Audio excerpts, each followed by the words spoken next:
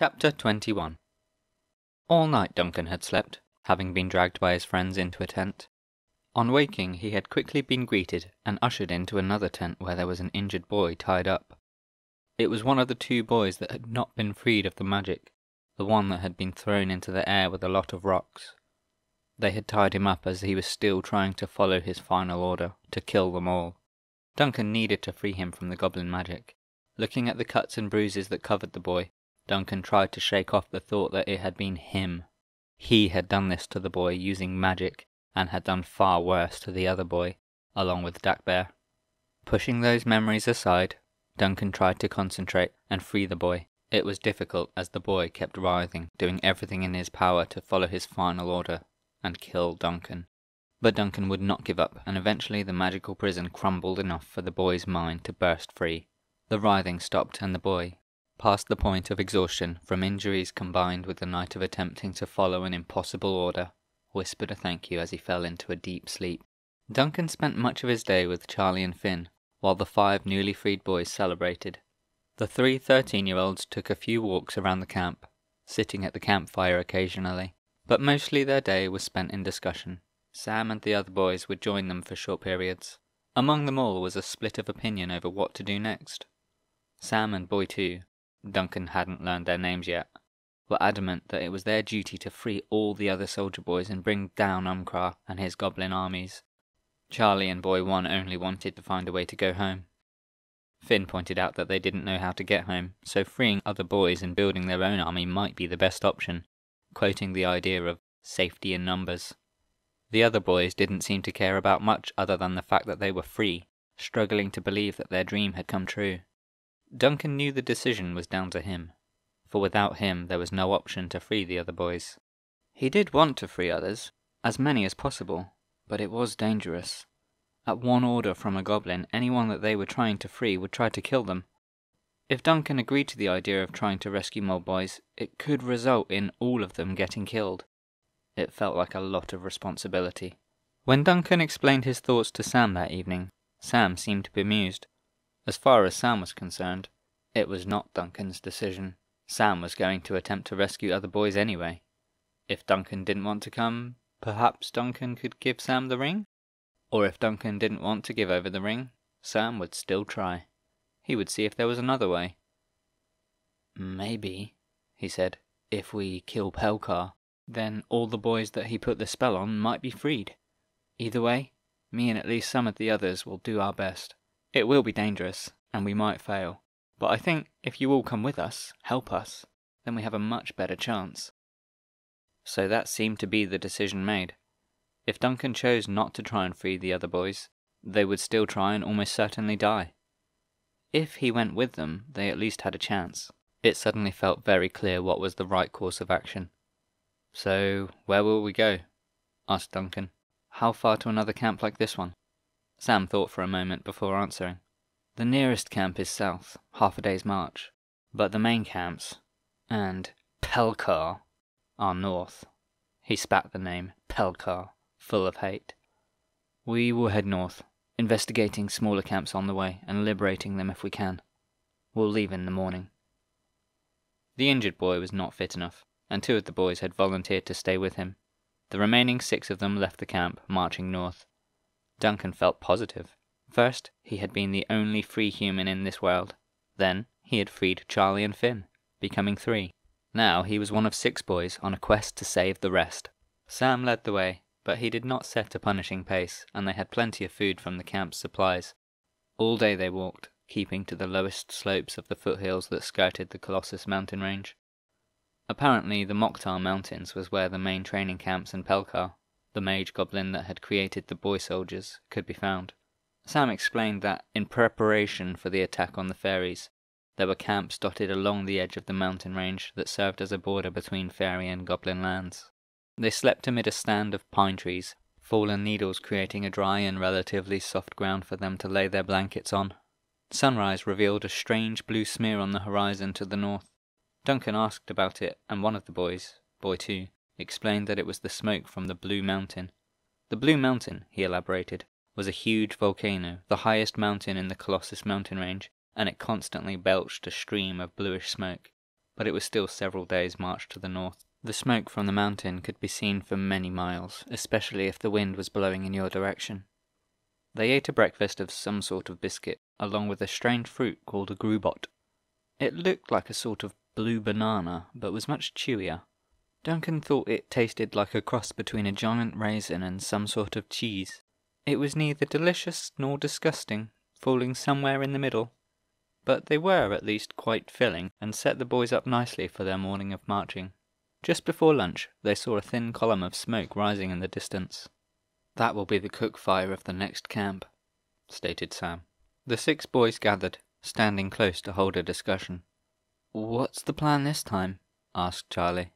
Duncan wasn't sure if the question was directed toward him or Sam. Many of the boys, including Sam, seemed to view Duncan as their leader, but Duncan was inexperienced in this world, in war, in goblin behaviours, and every other thing that would be useful to know in order to make a good plan, so he waited for Sam to answer. "I've been thinking about that a lot, the whole time we've been marching," he began.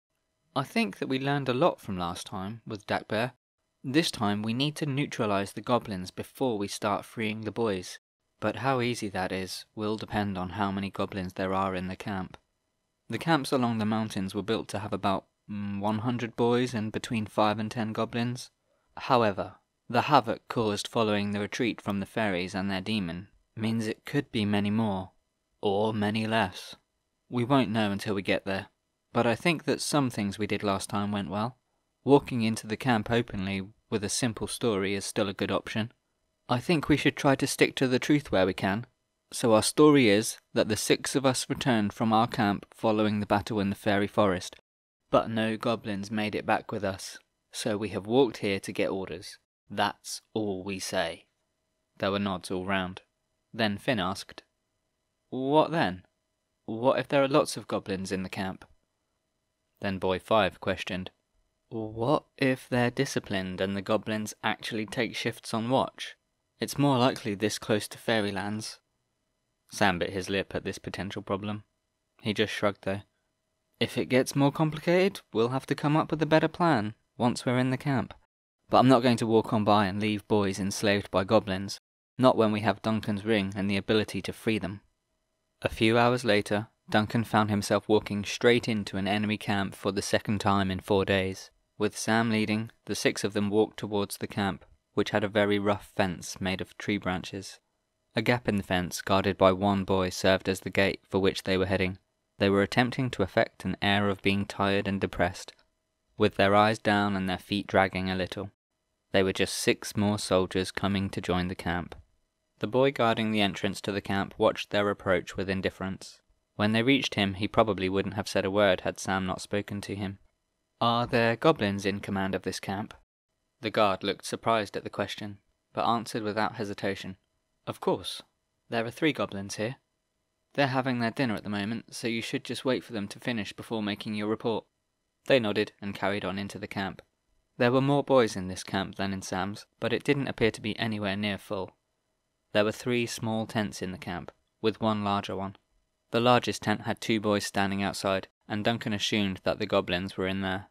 The rest of the camp was made up of poorly constructed huts, built over scrappy-looking blankets, which must be where the boys slept. The huts didn't look like they would offer very much protection from the rain.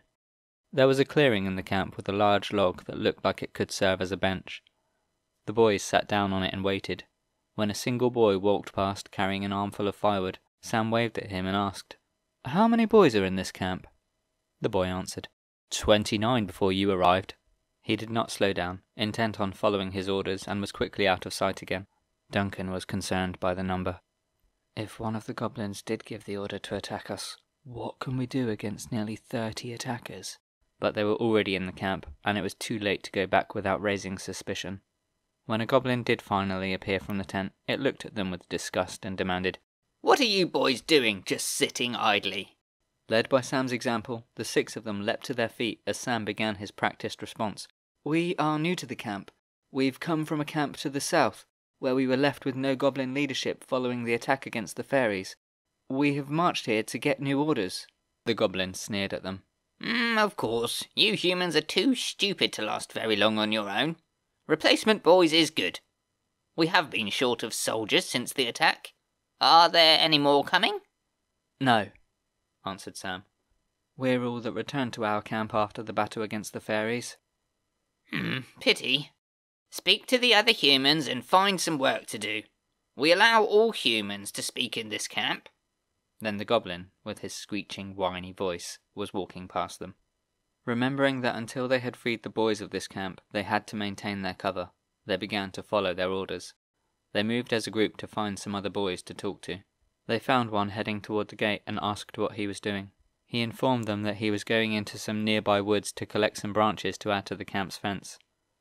It offered an easy task that would give them a chance to speak without being overheard, so they joined the boy, following him out of the camp towards some trees. As they went, he asked where they had come from, and Sam repeated his rehearsed story. Once out of earshot of the camp, Duncan asked their guide, "So, as goblins go, what are the ones here like?" The boy answered in an easy tone, seeming cheerful to be outside of the camp. Interesting question, actually. 2 of them are typical goblins, don't care much about anything but themselves and gaining as much power as they can, and they see us boys as a useful tool and nothing more. But one of them, Roptek, he's quite different. Have you met him? He's the one with only one arm and scars on his face. They all shook their heads. The boy continued, "Well, years ago, he was nearly killed in one of the battles against one of the Goblin clans, a clan that's now defeated and subdued. Anyway, 2 boys under his command fought hard and stopped him from being killed instantly. But more than that, they dragged him to safety and gave him some basic first aid, kept him alive. He was grateful to them, maybe the only goblin to ever be grateful to a human. Since then, he's treated boys much more fairly and respectfully than any other goblins I've met. He makes sure that we get enough food, and he makes sure that all the boys in the camp are allowed to talk." "Is he in command of the camp?" asked Duncan. "Unfortunately not," the boy spoke freely. "He's the second in command. Roptek is a respected warrior, which is important among goblins. Even before King Umkar started his conquest with the use of human boys, Roptek had already earned a fearful reputation, or at least that's what I've been told. But his favourable treatment of us boys seems to have done his prospects little good, and he's been skipped over for command several times. The 2 boys that saved Roptek's life have since been killed in the endless battles that have fought in Umkar's name, but Roptek acts a bit like he owes us all a favour. It's good for us at least. Having him in the camp has made this the best post I've had in this realm. Before Roptek joined the camp, there were boys literally starving to death." As they reached the trees and the boy began collecting wood, Duncan indicated that the 6 of them should find a quiet space where, in whispers, they agreed their plan for the night.